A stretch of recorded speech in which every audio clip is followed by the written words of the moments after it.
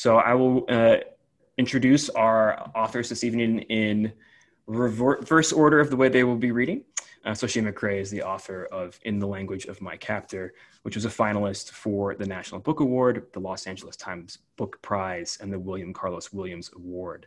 The Animal Too Big to Kill, winner of the 2014 Lexi Rudinsky Editor's Choice Award, Forgiveness, Blood, and Mule. He is the recipient of a Whiting Writers Award and a National Endowment for the Arts Fellowship. He teaches at Columbia University and lives in New York City. And reading first this evening, Francine J. Harris, my dear friend, is the author of Play Dead, winner of the Lambda Literary and Audre Lorde Awards, and a finalist for the Hurston Wright Legacy Award. Her first collection, Allegiance, was a finalist for the Kate Tufts Discovery and Penn Open Books Award. Originally from Detroit, she has received fellowships from the National Endowment for the Arts, the MacDowell Colony, and the Coleman Center for Scholars and Writers at the New York Public Library. She's an associate professor of English at the University of Houston. Please join me in using your Zoom clap or heart or party reactions to help me welcome Shane and Francine to your living rooms. I'm clapping for all of us. Yes, okay, I guess I'm just supposed to start. Okay, well, hi everybody.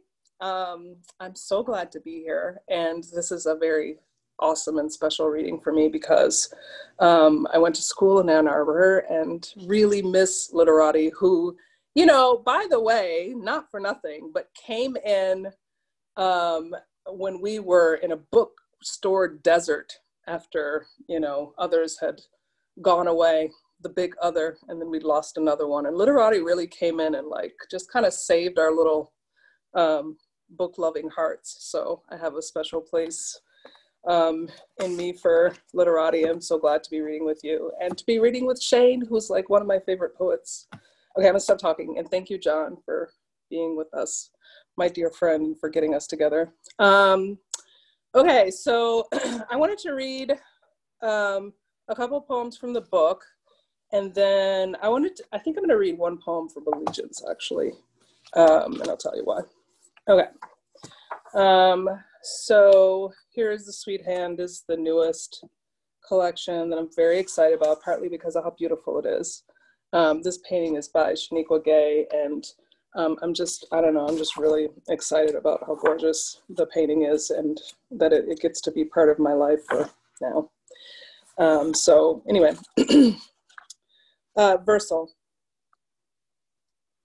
The wood is not a Negro with tree and the farm split sand for almighty, not a road to bend over, not a lakeside or sideways log stump, not a sidelong, not a strangler clutch or fruiting body of fungus. The warren of wood is not hiding in bark, in deer suit or elk piss musk, not in camouflage, not a snowshoe, a Negro, not a cowhide stripped or oversprawl. The tree is not a loner type, not a sleeper cell, not a jumpy trigger. The foliage low hangs a lake I like, an ice cave shot, a hit tide frozen in place. And a black girl is standing on it, over a river rocking. Side bank isn't thug among us, not a rush gang, not a flower snatched from sidewalks, which isn't breaking in root. Nothing for jewels, isn't watching through windows. The black meadow isn't sniper squatting, cheapening the field reek, eyesore cattail driving down the sound of stream drive by. The wood isn't eager, a negus among us, a runner like eagle, a brown sighting, root system gathered and growl of curl of amassed vein feed. Say it with us. The wood is a falcon, a clean stretch of might. The dark bark is humming, night stretched. A reserve is craning in its path glow pitchfall, matted grass attriment, blowing night like long husk, and a black girl is standing in it.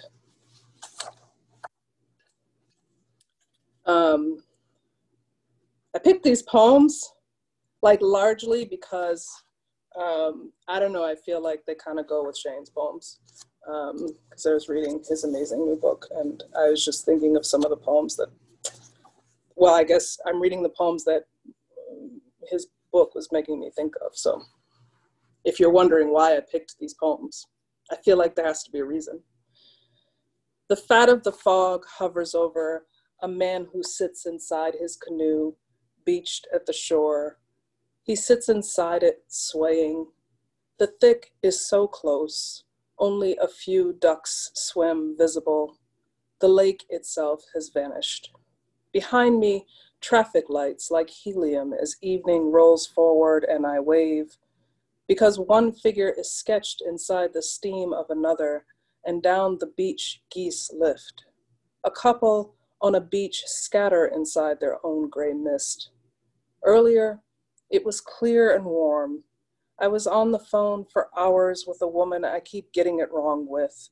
I tried telling her which fruit I cut too early, the hard green pulp of avocado that won't yield its pit, that I bike out of breath in warm months, and how empty the dark buildings in the city, glass on the floor, what you could hear crunch and echo like voice. But that's a story she knows. Everybody knows it. Instead, I tell her I can't help but wait. In the fog, that cruelty waves back from his boat. He gets out and wraps its skin like an ankle inside a ballerina's slipper. He docks it on a squat dolly. He walks toward me and drags the limp thing through the sand. I'm going to interrupt this. Well, no, I'm not. Yes, I am, because I don't know if I don't know if this poem is good anymore. I haven't read it in so long, but I was thinking about it because of all the angels in Shane's new book. He's got this interesting, like almost Dante-esque trilogy going on. So there's heaven happening in this new book. And anyway, I was thinking about the title poem to the first book, which is called Allegiance. So it's a little long. Okay, Allegiance. An angel would, oh, by the way, it's about Detroit, specifically about Detroit. So also appropriate. East side of Detroit, okay. An angel would have to have crooked teeth. This would indicate dental problems the family couldn't afford to fix. An angel would need to be familiar with Johnson & Johnson and cocoa butter, could explain the taste of powdered eggs. An angel would have to know when to shut the fuck up. An angel would not come drunk on vodka and would prefer gin filthy.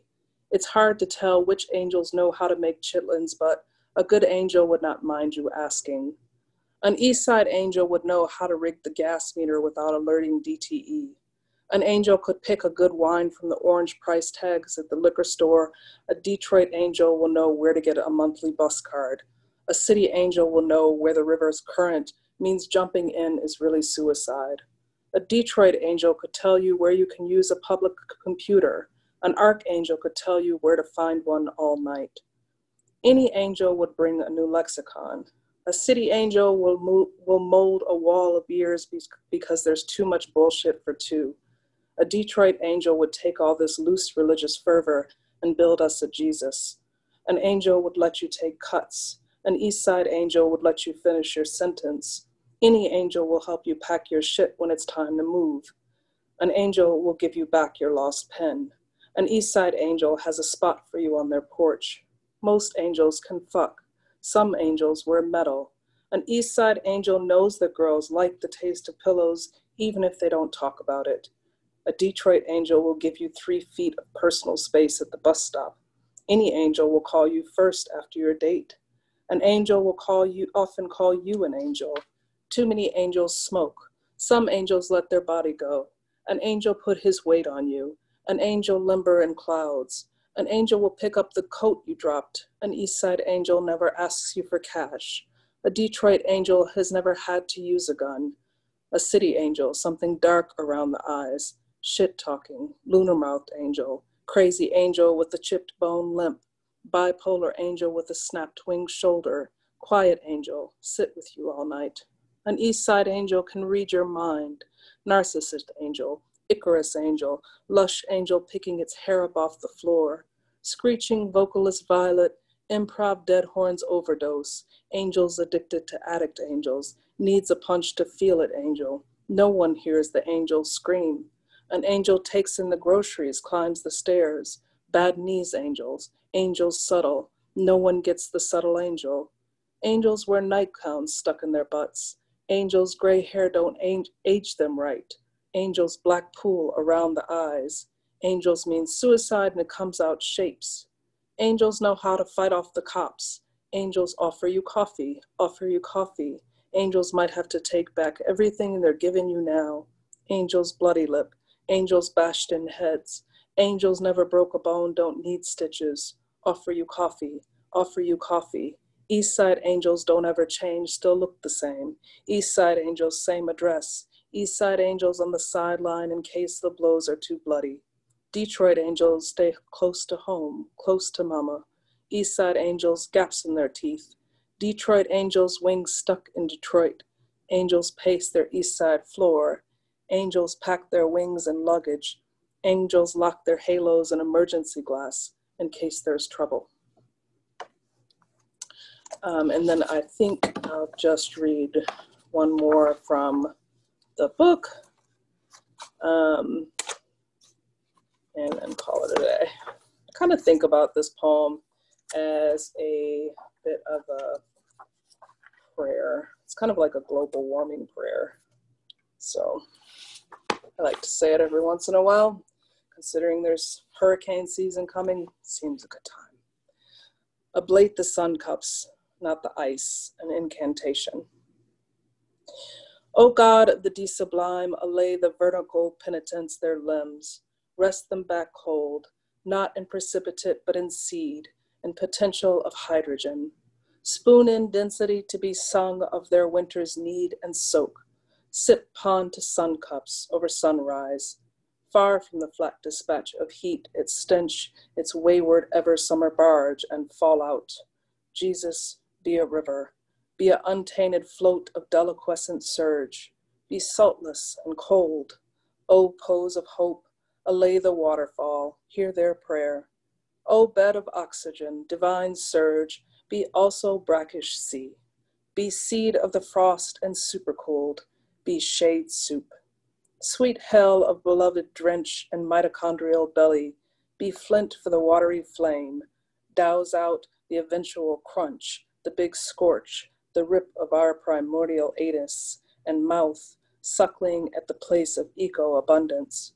O sweet bioteat, O hygroscopic lordess, were we to sit still and let ourselves be cold for hours, wiped of web crack frost, mild sud of the slow glacier, rimed vat at the edge of rash season, our legs from twitching. O known keep of tomorrow, might we skill our motor pie, pedal from the crib of our await. O stable evolver, an alms for safe passage, your earthen cooling, forgive us our erosion, heal the demanding snows. Thanks, you guys.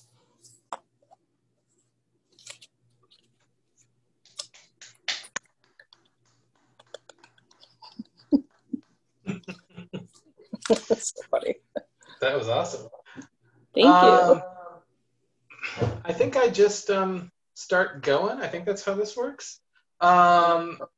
So thank you all for coming. I'm really excited to read with Francine, who is one of my favorite poets and also someone whose work I find tremendously intimidating. I also want to thank John and Literati for having us. I'm going to read from my new book, which I think came out the same day as Francine's. I'm only going to read from a sequence of poems that are spoken by Jim Limber. He was in another book of mine, In the Language of My Captor. He's a historical figure. He was, in the last year of the Civil War, he was informally adopted by Jefferson Davis and Verina Davis, Jefferson Davis's wife. Jim would have been about 7 years old. He lived in the Davis family's home for a year until the end of the war, when Union soldiers took him away from the Davis family. After that, he sort of disappears from history. All of these poems are spoken from the afterlife, with the caveat that the poems assume that a multiverse exists. And so Jim Limber inhabits a Malta heaven. And so even though there is a sort of narrative line, each Jim Limber is a different Jim Limber in a different heaven at the end of a different life. And I think that that's all y'all need to know. Oh, and they're all sonnets, except for one, which is spoken from limbo. So this is Jim Limber in Heaven is a nexus at which the many heavens of the multiverse converge. I've been a long time dead without my life, and when it comes back to me in parts, and sometimes I get 2 or 3, or I don't know how many, 15, 40 of the same part like I lived, the same life 60 different ways. I'll see my face, and it's my same face. And I'll be standing where I remember standing once. And if other folks were there, they're there, or some of them, or all of them. But me and some or all of them are wearing different outfits, like the weather in us changed. I think now more than half of life is death, but I can't die enough for all the life I see. Skipping ahead a lot, and this is Jim Limber describes his arrival in heaven. What was it like? It wasn't like the candle went out in my bedroom, and next I found myself in the sun outside. I felt myself, my body, more so much I couldn't tell for sure if it was mine. I thought I was chasing a big dog through the tallest grass I'd ever seen, grass taller than the tall grass me and Mama hid from the master in the night before the morning Mrs. Davis took me away. And somehow that dog stayed just an inch or 2 ahead. I was already dead, and had been dead some time. Then all at once, I saw the grass was giant wings. It was angels' wings, whipping my hands and face. I think I'm so used to the Jim Limber story that it occurs to me there might have been a couple details I left out. How he came to be a part of the Davis family was Verina Davis was returning home from shopping, and she saw a Black woman beating a mixed race child, and Verina Davis just sort of got out of her carriage, took the child home with her. As I said, Limber disappears from history after his year with the Davis family, and nobody really knows who the woman was, but my assumption has always been that she was his mother. This is Jim Limber refuses to enter heaven until he has lived a happy life. I got to heaven and I won't believe it, because nobody in heaven's gonna make a fool of me. I told them, send me back if you're good angels like they got in heaven. I told them, send me back and I'll believe you when I wake up in good boots, since I never had good boots. I'm waiting on those good boots still. I'm waiting still for them to send me back. I'm waiting to wake up. I told them, and at first they smiled and said it slower like I hadn't heard, but now they just don't talk to me. I'm standing outside the gates and shouting, I ain't fooled. If I've earned my reward, where is the life where I can spend it? This is Jim Limber's Theodicy, and that's one of those 25-cent words. And just in case you don't know, just like I didn't know before I looked it up some years ago, a theodicy is essentially an argument trying to sort of defend God from the accusation. I guess maybe a better way to say it would be explain the existence of evil in a world or a universe created by a good God. So that's what a theodicy is. What if heaven was like my mama said it would be, like gardens spread like blankets spread wide beneath rivers, gardens full like rivers with good food, all kinds, fish, but also okra fried hot, and bread and chicken and even candy, all served on dishes like the dishes white folks got. What if it heaven was like what we laughed about over supper sometimes? And we were here together now in heaven, and we saw it together, me and Mama now, in heaven on a picnic between those rivers. What if in heaven we could have white things and not be white? How would we know how good it was if it was good for everyone? So the book is divided into multiple sections. And in the first group of Jim Limber poems, Jim is sort of he's in heaven, but it's kind of a bummer version of heaven, if that makes sense. And this is from the second half of the book, where it's a bit less of a bummer. And this is Jim Limber on the piece which passeth all understanding. First thing I saw that heartened me in heaven was a dead field, first thing beyond the gates. I might have thought, if I had seen it when I was still alive, a field in such a state, I might have wondered whether it had ever been cultivated, whether Negroes had worked it. And if I had, I might have wondered how many died before it got so bad. How many Negroes did it take for the field to die? The deaths of Negroes being the life and death of the earth. I might have asked the dirt. I might have asked the limp brown grass, but there was nothing human in the field. I had never seen that before, death with no people in it. This is Jim Limber in heaven, writes his name in water. You walk through heaven anywhere to anywhere on that soft green grass, or nowhere, it don't matter. Anywhere you walk, a bright and cool, and it's about a foot-wide stream of the cleanest water anywhere. With each step you take, parts the grass beside you. On your left side, if you're left-handed, and on your right side otherwise. Just reach down if you're thirsty, or you're dirty, or you're hot. They got the sun in heaven still. And folks get hot sometimes. Me, sometimes I walk just to see the stream appear. Sometimes I lead it through my name. On earth, I couldn't spell my name. Now my great thirst has been revealed to me. I'm just gonna read two more. Thank you all again for coming to this. This is Jim Limber tells what he knows about heaven. Heaven's a horse, a train, a ship with no captain or with a captain, but the captain is a Negro, or a rowboat tied but loosely to the dock, the river peaceful, nobody, or everybody is a Negro. It's 100 Negroes on the dock, 1,000 Negroes, like when Jesus broke the bread to feed 10,000 people, maybe 15, and the bread just grew and grew. The dock just grows and grows beneath them. 10,000 Negroes cheering you to freedom, 100,000, and you got good shoes and walk to the rowboat smiling and untied.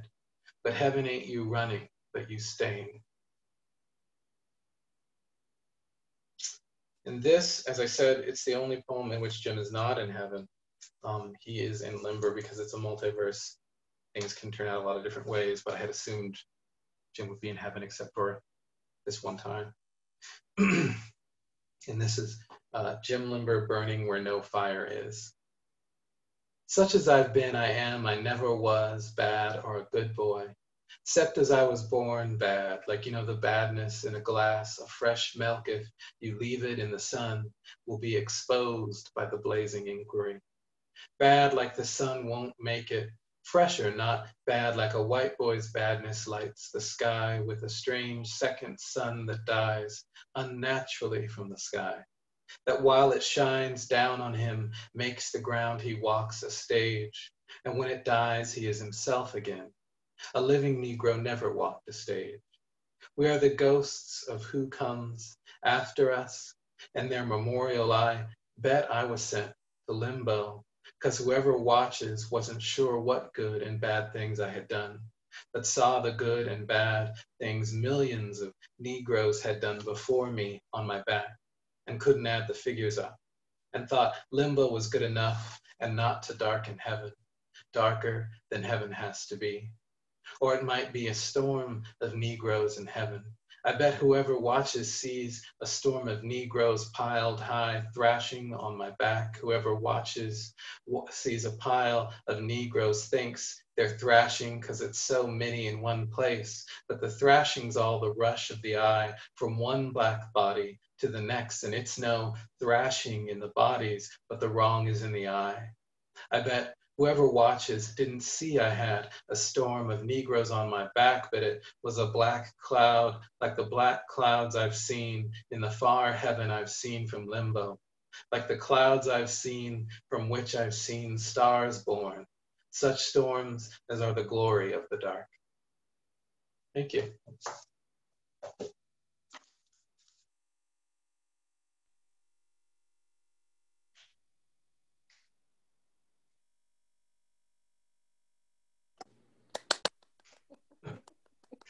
Thank you. Thank you both. Oh, awesome. That was really lovely. I think having the task of asking you questions is difficult for me because I'm very intimidated by your work, and conceptually. I'm also intimidated, by the way. So we're all intimidated. Great. It's great. Everybody's intimidated. But I also want to leave a lot of time for audience questions, and we're getting some of those as well. So I just have a couple questions, I think, just sort of general ones, and then we can move on with those audience questions. And please feel free to continue to submit audience questions, you, the audience, as well. And I'm also dropping in the chat, again, a link to where you can purchase books. So Francine was reading an interview of yours from 2016 where you mentioned a poet is interested in trying to reach the point where you understand and then pushing past that understanding.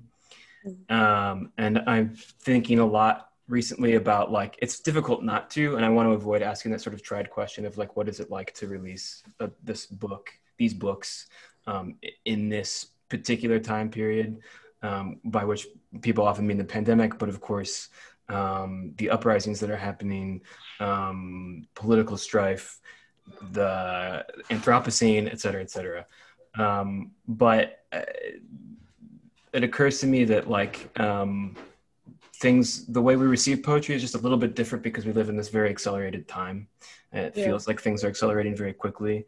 And both of you write work that I think in this way forces a reader to slow down, both sort of structurally and sort of conceptually, both with whether that's the way on the page the language is being approached or broken up, or with the project that one is pursuing as a reader through Shane, your work. And so my question is just more broadly, what has it been? Has it changed sort of your approach to, like, the post-book period to be in this sort of different time? Sort of like this isolated time, but also this kind of, like, I don't know how to think of it other than like a hyper accelerated period. Yeah. Where it seems like the reader has a different interaction now with the work than in sort of like the veiled pre-pandemic times when we sort of lived in this kind of like illusory normalcy. I mean, it's so hard to know, right? Because, like, you know, I keep thinking about, I don't know, I'm sure everybody thinks about this. I keep thinking about what's going to happen when we all come back together and start talking about, you know, I mean, there's, you know, the Twitter feeds, I guess, are one lens on this experience, but I also know that there must be a whole other experience that is just too nuanced for Twitter or whatever, the Twitch, I don't know.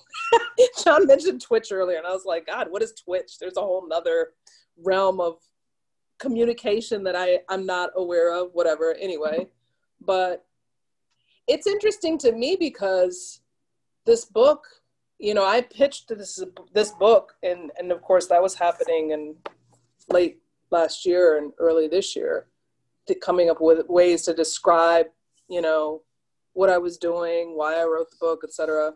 And I was describing it as as being about solitude, and particularly as being about a kind of solitude that is particularly feminine and particularly Black, but only insofar as I suppose that, you know, the way that you have a take on things because of that identity, I suppose.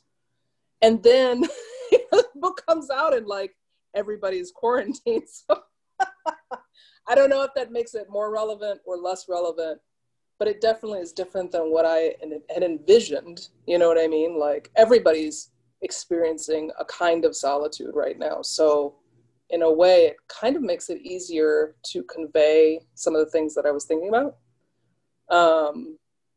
But yeah, I don't know. That's one thought among a lot of thoughts, I guess. Are you wanting me to answer the same question? Sure, yeah. Or I can ask a new one. It's up to you. I mean, my answer won't be anywhere near as good or interesting, but I'm perfectly happy to answer. I mean, I guess maybe I can answer it thinking about certain, well, there are a couple ways to approach the answer. One is a sort of practical, one is practical considerations. I never, with any of my books, I've never done anything like a book tour or anything like that. I just can't. You know, I can't leave my family that long. It would make me too unhappy. And so, like for my first book, I didn't even do promotion at all. It's just not really a thing I do a lot. For this book, for the first time, I had lined up a group of visits to places. And so, you know, like everyone else, I guess, that was a little weird to suddenly not, you know, have all these plans for what your life is going to be like, and it's not like that, but that's sort of what everybody's going through. And so, but for me, maybe it's a little different because I'd never done that before, and so I'm sort of used to not doing it, and so it didn't feel, I expect for a lot of other people, it feels even bigger. I guess the other thing I would say is, I mean, at least that's what it's like been like relevant to COVID, relevant to various revolutions going on right now in the US.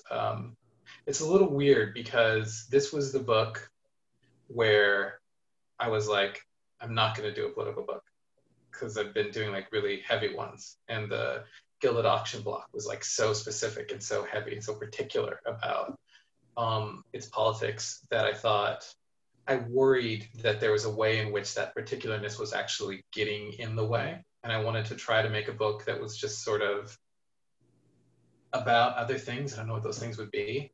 And it sort of inevitably was not about that. By the time I got done with it and I saw what Limber was actually talking about, he's talking about all the stuff I'm kind of always talking about, but he's talking about it in a sort of different context.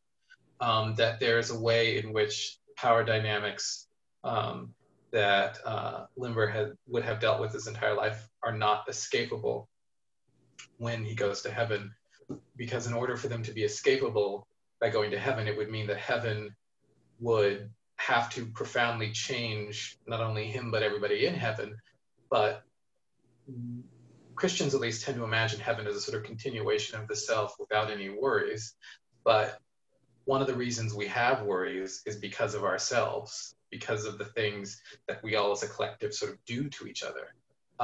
You can't continue the self and yet lose all of the things that generate one's own worries and worries for other people. And so the Limber sequence is a sequence that sort of recognizes that if everybody's going to be, in some sense, who they were on earth and heaven, then some of the problems from earth are going to be continued in heaven, which means it still ends up being political.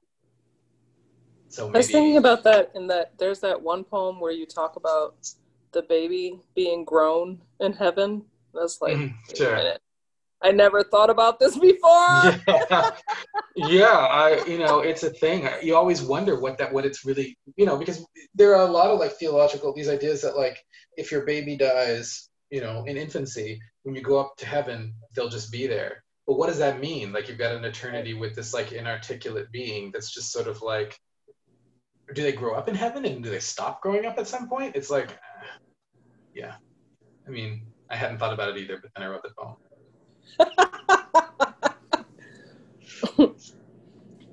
So, But I mean, oh, go ahead, Francine. oh, I don't know. I just, it probably goes without saying that I'm of the ilk that there is no political or apolitical. Everything has a politic, whether you admit to it or not. And I suppose, I think what's weirder in a way about writing, like a few of the poems in this book are aware of their politics in the sense that they say something very specific. They name certain people. They're tied to a certain time and place. And in a way, I don't know, I just thought about this. In some ways, it almost makes it less political because it only speaks to that one thing, right? Like, it only offers one thought about a very specific thing. And so, I don't know, that's not about anything necessarily. It almost like feels irrelevant in some ways. I've used that word a lot. It feels like a footnote to all of these larger, more important issues. Yeah. Like, to my mind, I think, to me, like the most, and I just thought about this, the strongest political statement that I think I made in this book is, I keep thinking about the line, "There's a Black girl standing in it." Like, for me, it's more important than a lot of other things that I speak specifically about the election or specific. Do you know what I mean? Like, sure. So in a way, like, I feel like philosophy, like philosophical imagination, can sometimes be more important, I guess. I don't know. Yeah, I feel you. I think I was thinking too, just about this happens a lot in the book world, where sort of these books are coming out and it's just sort of like a commercialization thing, but books that sort of earmarked now as like prescient or timely or something like that. And thinking about how that sort of signals like, I'm just thinking about these things for the first time because I have to, kind of. Right. So like for many, like the reverberations of everything that's happening sort of like awaken people out of kind of a sense of normalcy that they are privileged to be in, whereas like labeling something as prescient or like, interesting for this moment or whatever seems to just sort of signal like, well, the work of this author, it's not surprising to the author, the work that they're doing, the things that they're discovering, the stuff that they're working in. So yeah, that, I know it's sort of an inchoate question, but you both answered it so wonderfully, so thank you. And my other question before we've got a lot of audience questions, so I want to be able to get to them, is just about, I talked about a little bit before we went live about what you're both working on, but also for Shane, Sometimes I Never Suffered, you write in the preface, sort of concludes this sequence of poems. Mm-hmm.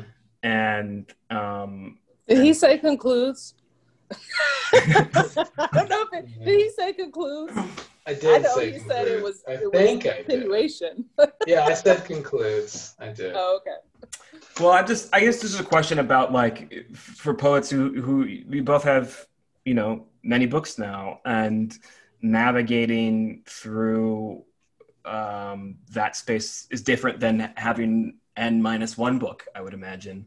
And so I'm wondering what it's like to, like, what affordances that gives you and what you want to write and what things you're ready to pursue writing, or if it's like difficult to try to shake a voice of an older book or series of poems or something like that. And how you, like, what that forking process is like now that there's like many, iterations of you writing book.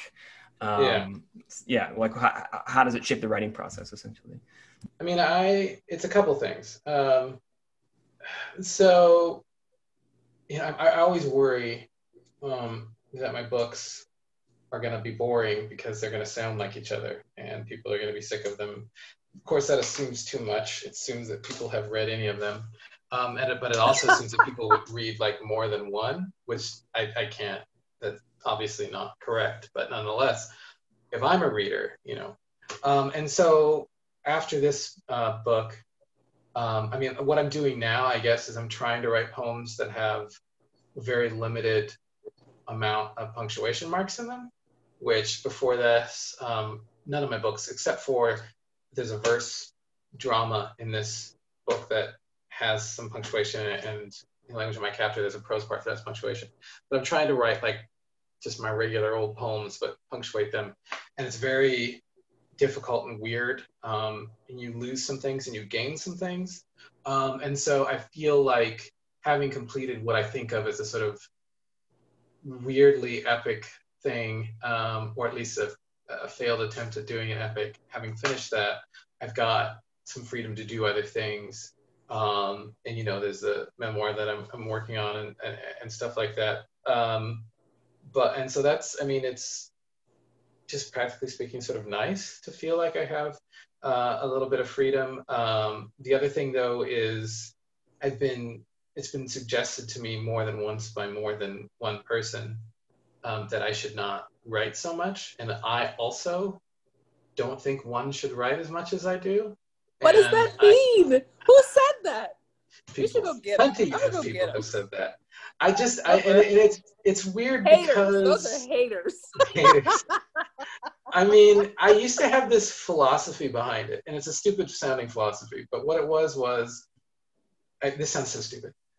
Back when REM was a really good band, like when they were like the best band in the world, they did like an album a year, like in that stretch in the 80s. And I was like, well, if they can do an album a year, why can't I write a book a year? You know, I mean, it's the thing that marks, you know, the book is the thing, like the album was the thing in the 80s. That's stupid, but also like, I want to slow down a little bit, but I also don't, like, I just write as much as I want to and as much as makes me happy. And I write so much more than goes in the books. And there's so many poems that just never get finished or that aren't any good. I've got actual hundreds of poems that just aren't finished or aren't any good that I've written while I've written my books. And so it feels a little artificial, and I had to figure out a way to, instead of like doing a book every year, do a book every 5 years, but it's like 600 pages long. So like I've got to figure out a way to change my pace a little. But your books talk to each other, though. It's really interesting. I feel like maybe more so than other people I think of with multiple books. They feel like chapters in something that I have yet to that's yet to be complete. Like they feel like, I don't know, because some of them, and I suppose it's stylistic to some extent, but it's because it seems to be because you do something so different with every book, given how you think about caesura, given how you think about repetition. Like they all seem to kind of be treatments in a way. So I don't know, they talk to each other to me. That's very nice of you to say. I'm not a nice I do try to do something. Oh, very nice. I do try to do something new with each book. I do try to do something that I haven't done that kind of freaks me out. Like with this one, it was the verse drama. I try to do something that I just didn't think I could do, and I still am convinced I can't, because that helps me to write them, I guess. Oh, I guess am I supposed to answer that? Because I don't have enough books to answer that. There's a question for you from the audience that I think could be like specify the follow-up for you, which is from Ray, our friend Ray McDaniel. A question for Francine. Hi, Ray. This is going to be a crazy question. This is a great question. You mentioned that you were not sure if an older poem was still good. That suggests you're changing attitude about what you make. That suggests you're changing attitude about what you make and how you make it. How would you characterize the evolution of your work thus far? I think, well, you know, when I was reading that, I know what's wrong with that poem. I was afraid to change it. I was afraid to, you know, at the risk of discrediting the earlier work, I think I didn't understand cadence the way that I understand, or I should say it this way. I was thinking of it as cadence, not prosody. And I didn't understand how to break it apart. So when I was reading that poem, I was like, I was seeing like the places where It just was, I was relying on a kind of internal cadence that I didn't know how to scan, frankly. You know what I mean? Like and actually that's a prose poem, which makes it even weirder. So I kind of want to like go back and try to rewrite it and see what would happen. Cause I mean, you know, I think that's cadence is, something that can, spur a sort of, it's a spontaneous thing, right? So there's something about it that's a little raw, a little, you know, in the rough kind of thing, which has a kind of beauty, you know, like I still appreciate the beauty of that. But when I was reading it, I was like, no, there's places that my ear was like, nope, you know what I mean? And I know better how to, and that's just from studying prosody, you know?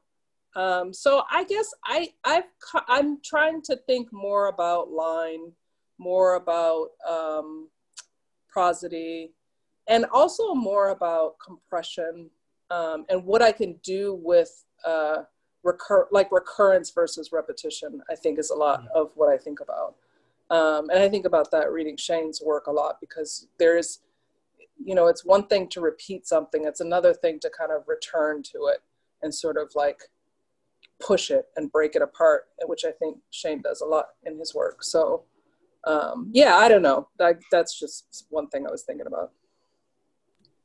There's a question for Shane. What do you see as the relationship between the character of the hastily assembled angel in the first part of Sometimes I Know? Oh, I want to know this too. And Jim Limber in the second? I'm so glad somebody asked that. Who asked that? This is a question from Ellie. That's a good question. Thank you, Ellie. I'm going to give you a disappointing answer, which is there's a way in which they kind of don't have a relationship, at least as I think about them as characters.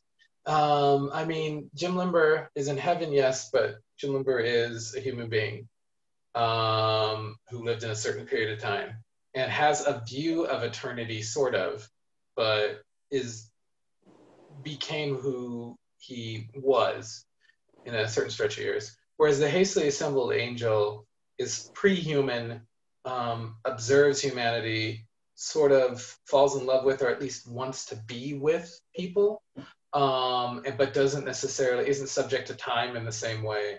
And it occurred to me that I might write a poem in which they meet each other, but then I thought that would be too cute. What they're doing, their relationship is rather that they are both,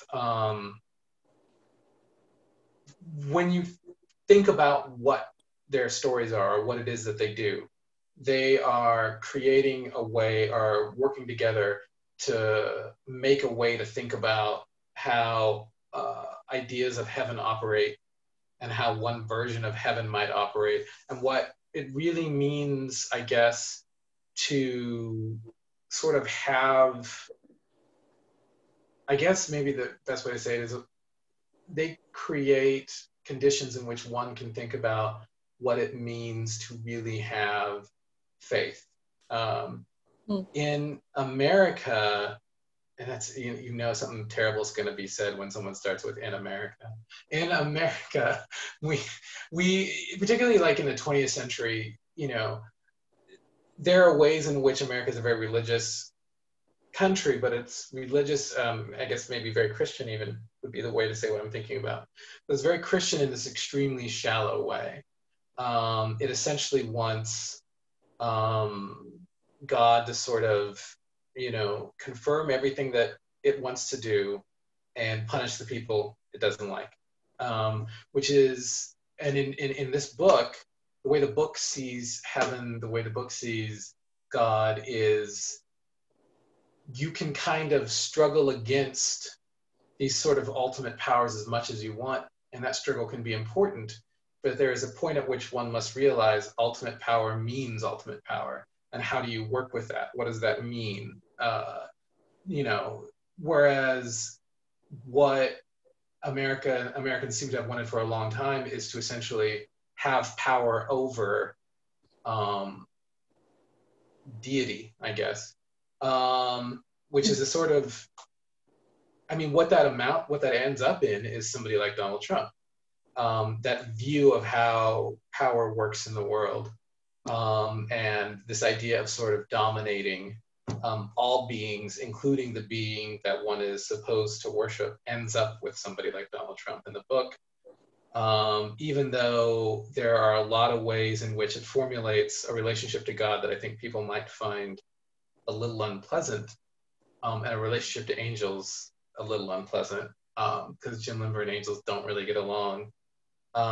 There is humility. The book seems to be saying, or at least I think it seems to be saying, that humility isn't a bad thing, and that from humility, we can figure out how to teach each other, or how to treat each other the right way, as opposed to this sort of idea of, human beings being the ultimate source of power, that just ends up with us treating each other terribly. And so I think that their relationship is that they formulate a space in which to think about what it means to have a degree of humility. I think it's a terrible answer, but I think it's maybe. That was a great answer. There's a question for Francine. Your image work is always so arresting.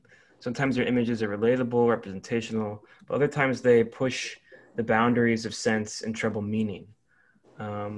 What well do you draw from to develop your imagery? The body? Do you just go with intuition, what feels right? What are you aiming to do with the image? Make us feel, make us understand? Who asked that? That's a good question.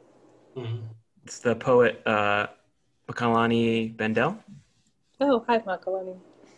Who also has a really beautiful book out right now that I blurbed. About Bud Powell. I'm so glad you wrote that book, Makalani. Anyway, what am I, it sounds kind of like essentially what am I trying to do with the image and where does it come from? Where does that come from? What am I trying to do? I talked about this recently, but I'm a little bit obsessed with imagery, or at least I have been in the past. And I think, image is like leftover impression. So in a way, it's like, sometimes I think of it as shock print, like when things happen that kind of unsettle what you're left with is an image, almost like the way the camera works, that kind of negative impression.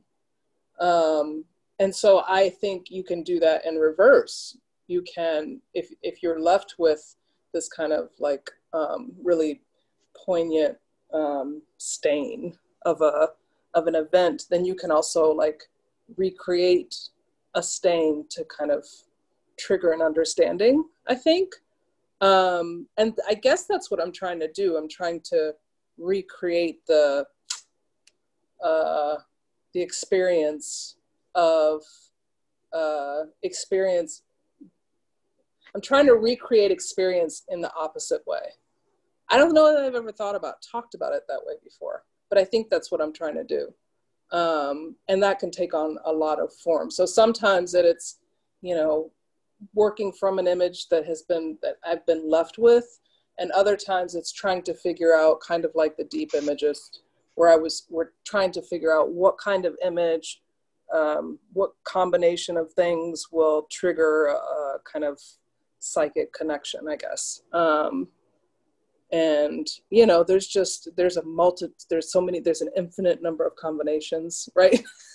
It's like playing with a combination lock in a way, that can do that, just on a basic level. I taught a class in imagery too, which was really fun, because the whole idea was that we would start this semester thinking that we didn't know what an image was, and then in the semester being sure of that. And it kind of worked, because the image can mean so many different things, we think we know what it means, but then you wind up realizing that the way that you perceive the world is only partly anything. It's only partly visual. It's only partly perceptual. Like the way that we absorb information happens through all of our senses, So anyway. I think we have time for one more question, and it's the last question we have for either poet. And Shane should answer it. Why did I lose it? Here it is. How would you say your poetic metaphysics informs your poetic ethics, or vice versa? Or rather, which comes first for you, the cosmos building or the people behaving as they do? Who asked that question? These are crazy questions. These literati people. Yeah. Poetic metaphysics. Okay. Okay. It depends. There's a way in which, if I'm writing about things that have happened or I imagine happening on the earth, then the world building is in some sense already there, in a very literal sense, I suppose. And so it becomes the ground upon which ethics are worked out. But if I'm imagining a totally different world, a different space like heaven or hell or wherever, then I would say that world building and metaphysics and ethics are sort of working together to make the poem, to generate the poem as it is being written. Whereas if I'm writing about like the Kennedy assassination, I don't know what, then that is more arising out of ethics, because I would have already brought, there's already metaphysics there for me, and I would have already brought my own. So it just depends on the kind of poem that I'm writing, I guess. I mean, I think that's a huge question, and I'm not quite sure how to answer it, except that I know that ethics is always a problem, and I try to console myself in that, like, in fact, it's almost the basis of problem. Anytime there is problem, there's ethics involved. Even if it's to the point of negating all of the ethics, it still doesn't mean that they've gone anywhere. So to me, it's like, there's no yes or no. It's just that ethics is always an issue. And sometimes, when you're doing it the right way, you can sort of imagine that what you're writing is a way of maybe putting into action some of the things that you hope are possible. You know what I mean? That's it. That's my answer. That's such a lovely and uplifting note to end on. So that's perfect. Thank you, Shane McCrae. Thank you, Francine J. Harris, for joining us. Thank you. It was so good to see you, Edyard. Good to see you, Francine. I hope we can do so again in person at the end of the pandemic. And absolutely. I can have you both to the bookstore sometime soon. Thank you for reading with me, Shane. Thank you for reading with me. My gosh, it's great. Thank you, all of you, for joining us this evening, and we'll see you at the next event. Until then, continue to stay safe and be well. Take care. Bye, all. Bye, everybody.